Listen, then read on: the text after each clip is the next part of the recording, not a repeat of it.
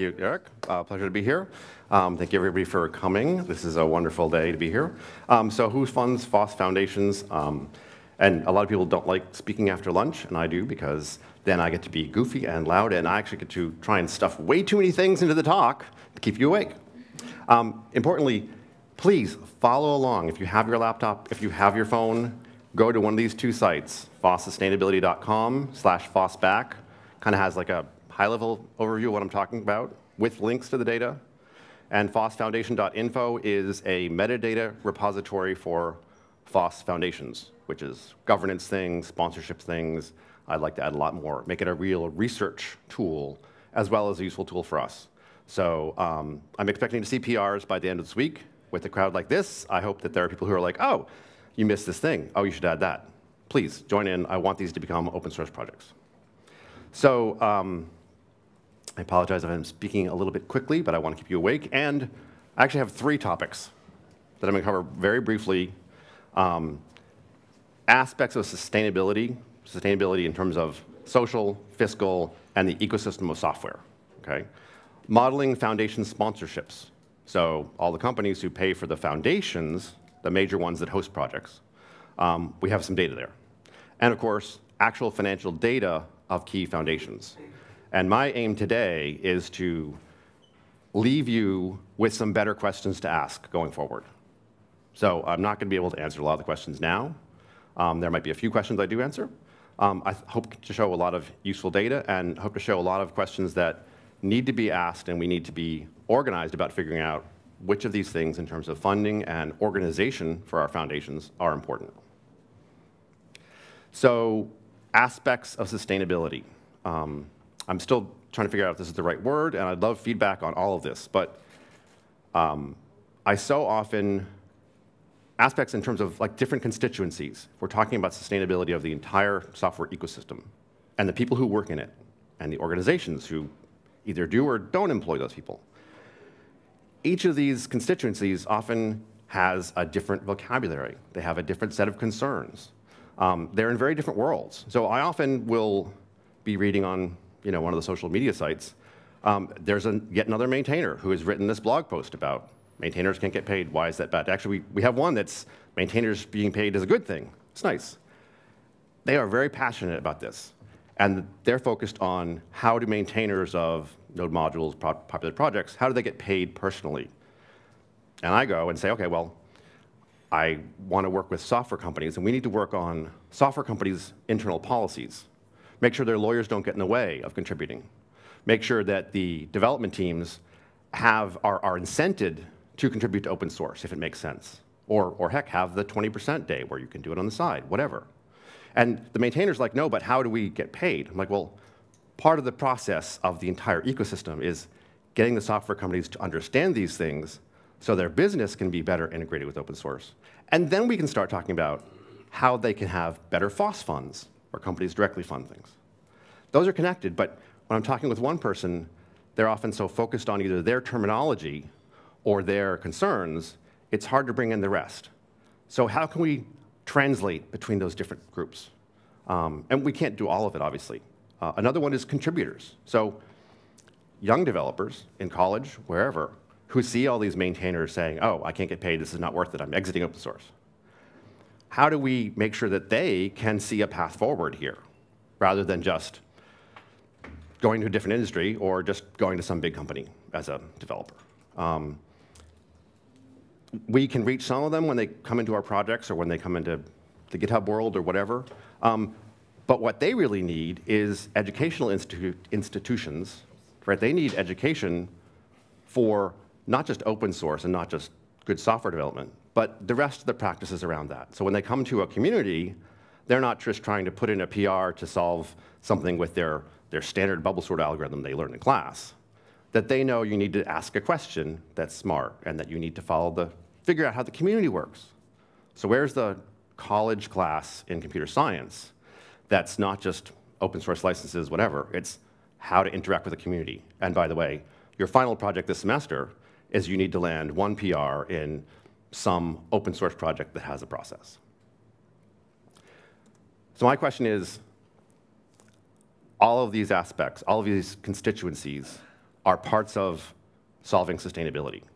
And how can we get a good enough mapping of the taxonomy that each constituency has, so that if somebody here in Germany has a great playbook for actually convincing government to say, no, we're going to run part of our government software with the open source process, not just the code, but the process. How can I take some of those messages and then map them to a taxonomy that I can go to a software company that's VC funded and it's like, yeah, rah, we're going to do this thing, and still use some of those messages in a way that they understand? Because people working on sustainability, we're going to be sharing this kind of stuff. But I can't just take that policy thing focused on government and go to a software company. They'll be like, where's the profit for me? I need to be able to sort of translate the terms and the concepts. So my question is, how can we find ways that we can all share to sort of get help translating some of these things? And how do we link key concepts? Like, big businesses contribute to open source because it saves them maintenance down the line. And how really does that map to governments wanting to have stability in their country software supply chain? How does that map in a way that we can say the same message to both sides, that we can have a thing that we understand, both parts, but we need to change our message? That's, I think, a really important thing for sustainability overall, to like help everybody kind of think about coordinating. And I'm looking forward to people making comments and saying, no, you're doing it wrong, and please add this and all that. So actually, I'm now thinking I should have actually written some of them wrong, because the best way to get something done on the internet is to either do it yourself or do it wrong and then wait. But that's not why you came here. You probably came here to learn about who funds FOSS foundations. So one question is, when we think of who funds FOSS foundations, we probably think of, Apache, Software Freedom Conservancy, Free Software Foundation, Linux Foundation, things like that, right? That's what foundations, nonprofits, something you're talking about. And a lot of their funding comes from corporate sponsorships, right? So you pay some amount, and then you get your logo on the website, whatever. How can we model these programs to gain insight? Because a lot of major foundations have them. Has anybody looked at all of them across the ecosystem to compare?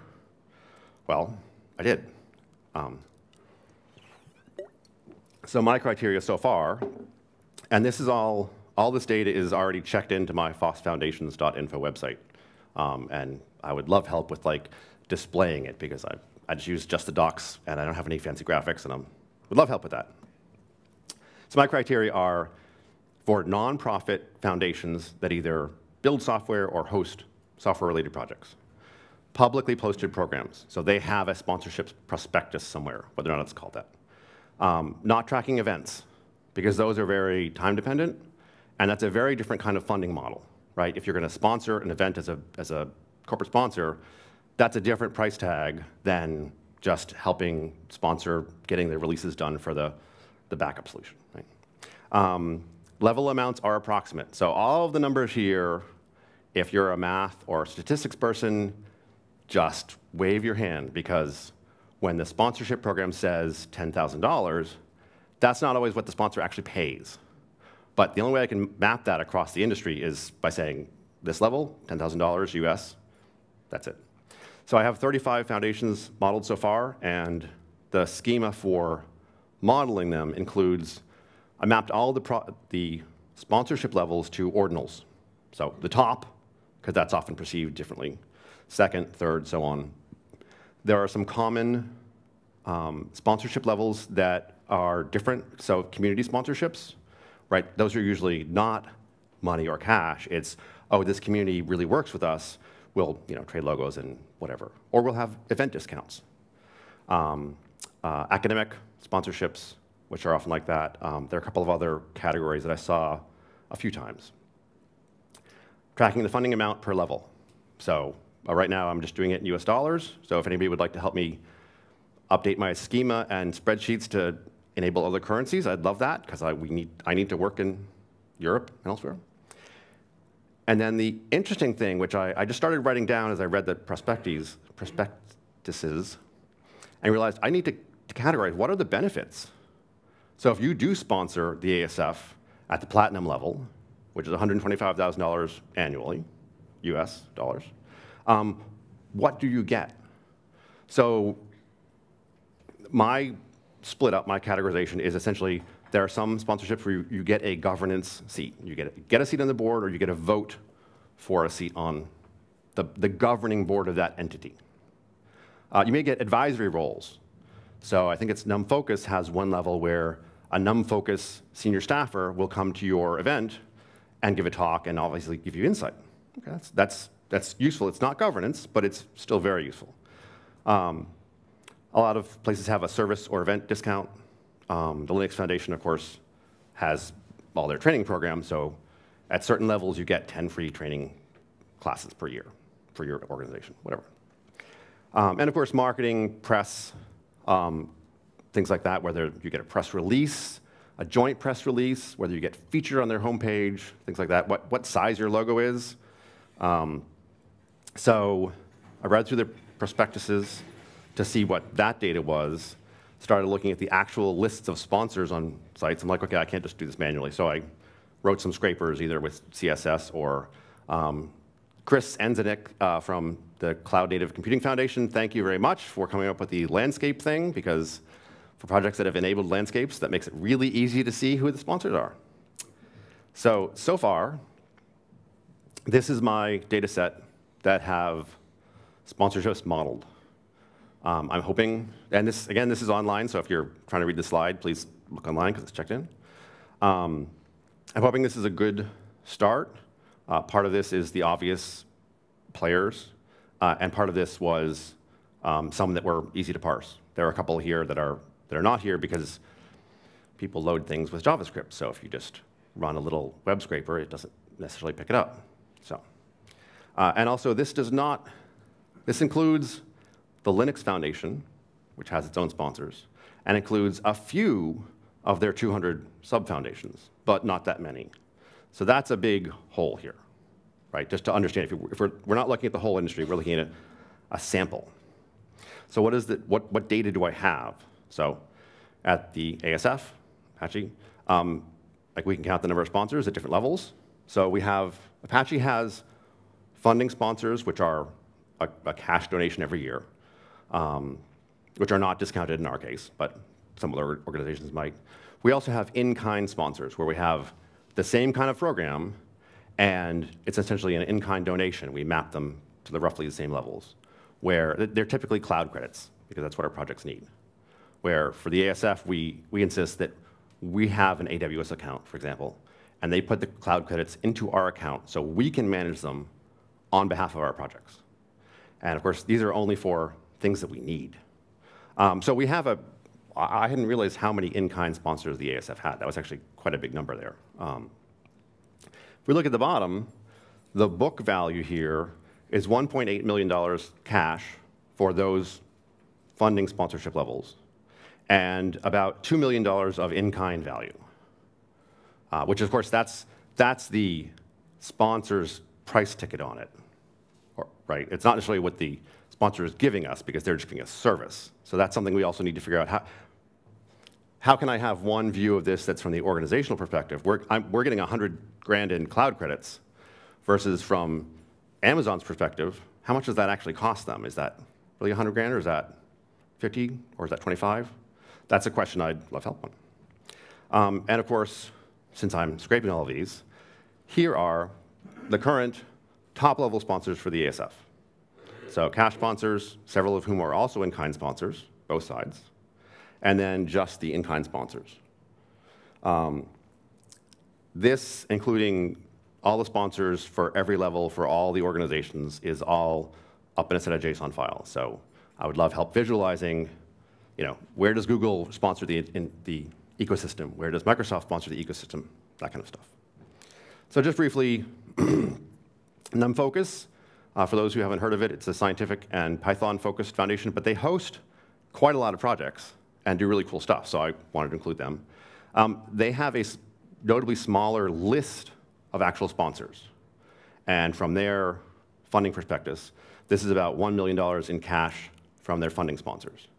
Now, one big thing here is the bottom line on the right is grants.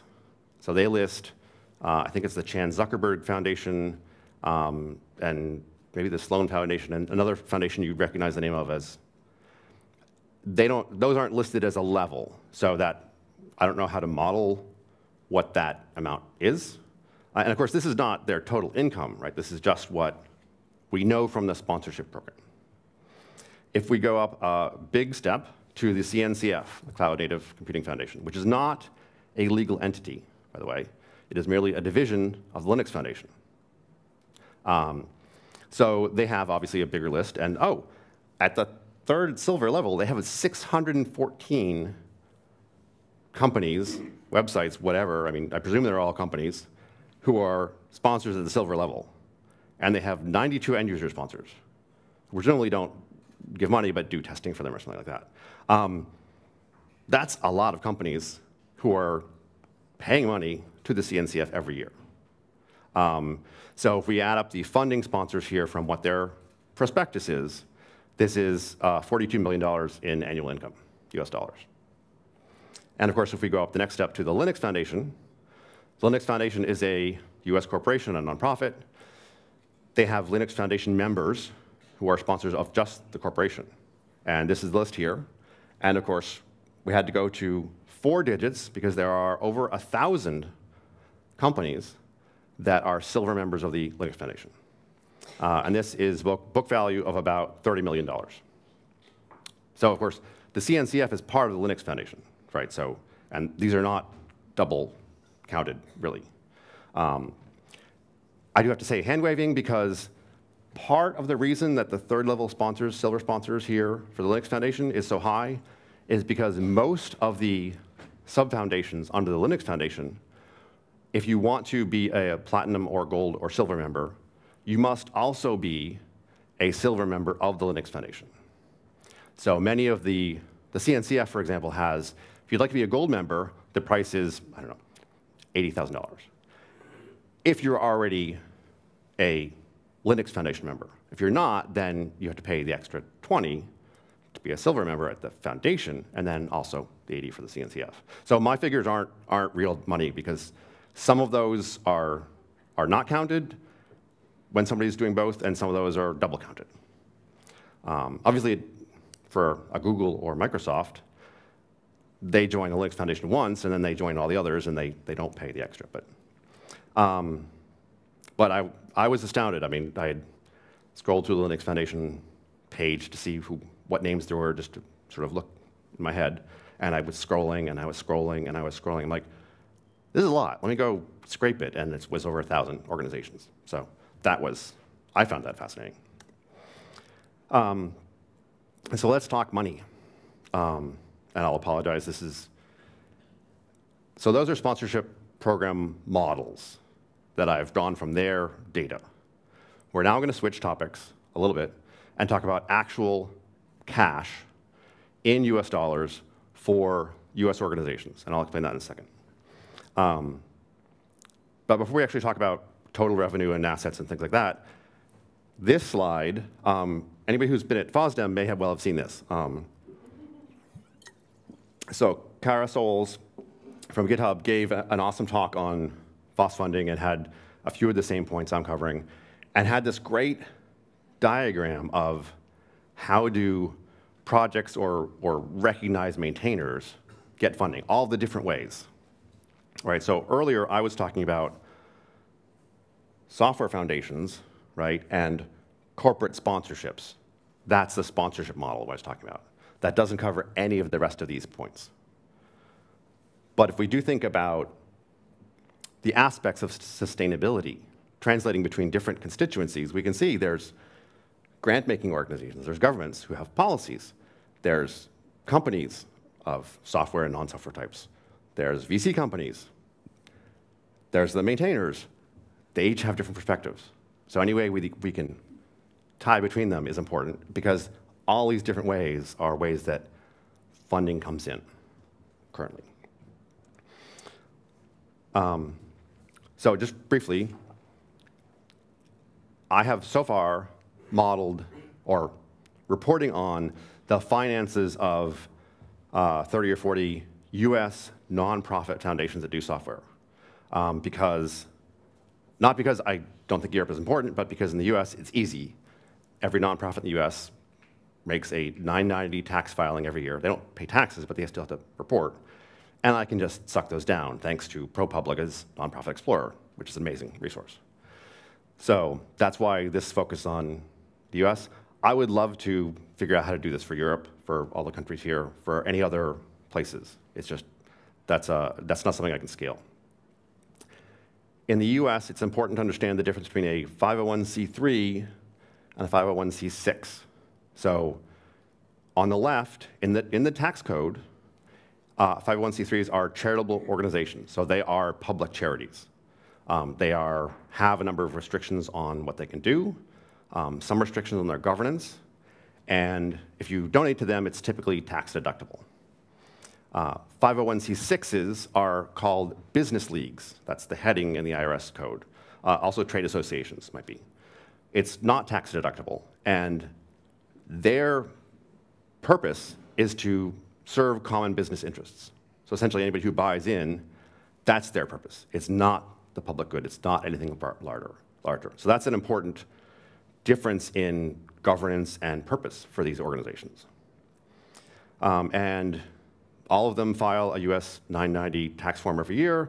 That includes not a lot of details about how they spend money, but it does include contributions, which are voluntary contributions of money, program service revenue, which is, in our cases, running events. So the Linux Foundation, NumFocus, the ESF, some of us run a lot of events, and ticket sales for those is a service we're doing as part of our thing. That's counted separately as income. Total revenue, total expenses, assets, and of course, in the US it covers board and officers, which would be neat to see sort of like a map of who's a director in all the different foundations. So my question is, to think about later, how can we do this kind of work across Europe? Both getting financial numbers, one, and then two, how do we understand what the difference is between each of the kinds of charitable organizations that are purely charitably or part charitable or just nonprofit? I would love help understanding that because it's very different. So for the US, I've sucked down, thanks to ProPublica, the top line numbers for all these foundations in a nice big spreadsheet, why not? These are all the 501c3s, public charities. And a couple are bold. The Electronic Frontier Foundation, Wikimedia, and Mozilla, which we'll talk about in just a second. They're a little bit different. And I've also modeled these 501c6 nonprofit software foundations in the US. Again, Linux Foundation is bold. It's a little bit different than the rest. And .NET Foundation is still there, at least it was of 2 years ago.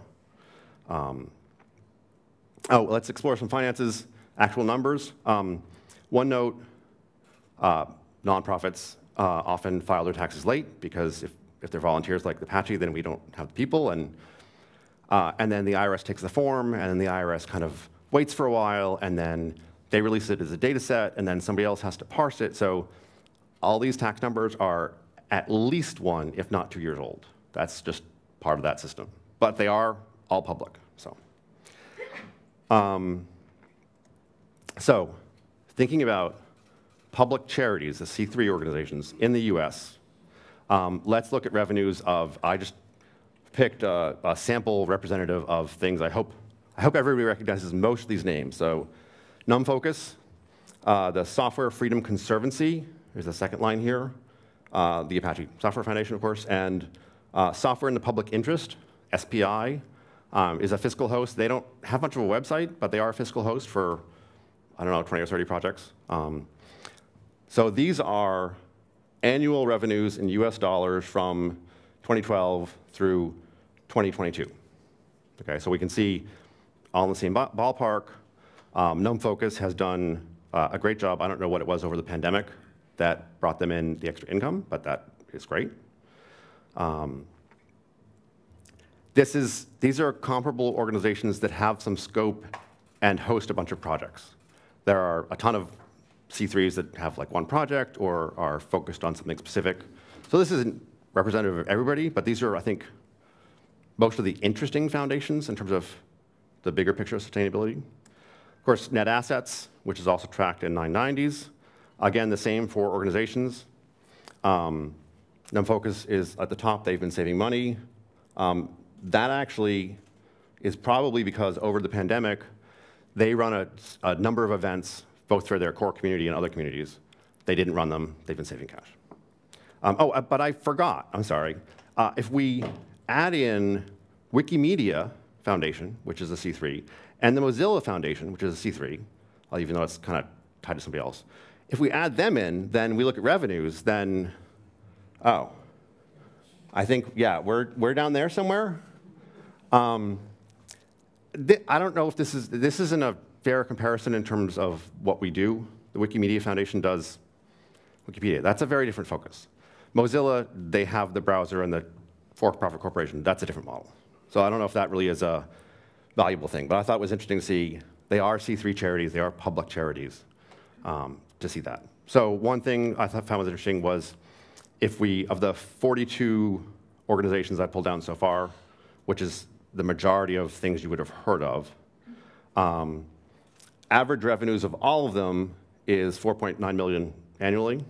If we discount Mozilla, Wikimedia, oh, and sorry, the EFF, which is both legally focused and has I think a big legal war chest, the average revenue is $2.7 million. That's what most of our foundations that are public charities do.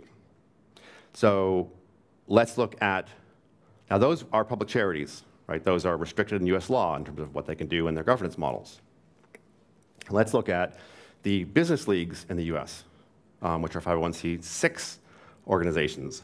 And I can see a couple of people laughing, which I do too. So this is, there aren't as many C6s, and there's a C4 out there somewhere which is not modeled, just because it's not as common, but this is the same chart with most of the C6 organizations, certainly a bit higher than all the public, the nonprofit ones, the C3s.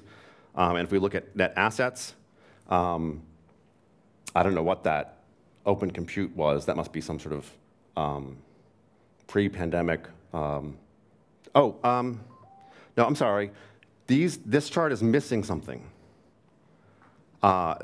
These charts of all the C6s that do the free and open source software in the US, I forgot to put the Linux Foundation in. Sorry about that.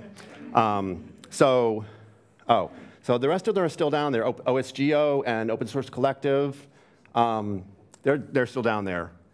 But if we look at annual revenues for the past 10 years, and we include the Linux Foundation, that changes the scale by an order of magnitude. And if we look at net assets of all of them, that also, again, part of this hockey stick at the end, the Linux Foundation runs a lot of events, and they canceled during the pandemic, so they were saving money up. That part of that is inflated, but just part. Now, of course, the Linux Foundation, one question is, how many important projects do they have? If we read out the list of their projects that are major software things, how many would you say, oh, I use that, and that's a key part of computing, right? So they are big in a way. But if you'll just pardon me for 1 minute, let's compare, in the US, again, the public charities versus the business leagues that build software. They're all nonprofits, right? But they have different ways of doing things. So if we take all, the 38 of the modeled C3 foundations, I haven't done everything, excluding Wikimedia, Mozilla, and EFF. If we take their net assets in 2022, as stated in US tax forms, the total assets of all those is $90 million US. And if we take the 2022 990 from the Linux Foundation, their total net assets at the end of the year were $114 million US. This is where I will say, I'm hoping that I can leave you with some better questions for how we can work on open source sustainability moving forward. And that is that. Everything is checked in. All the data is there. I would love help making it more obvious to I would love help visualizing some of this, because I'm bad at visualizing. And we can now, run searches of like who sponsors which company. I'd love to do that historically, right? We can go back in the Wayback Machine and see, oh, who actually sponsored them a year ago? Who was it 10 years ago?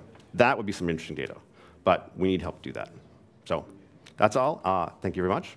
Thank you. Thank you, Shane. Mm-hmm.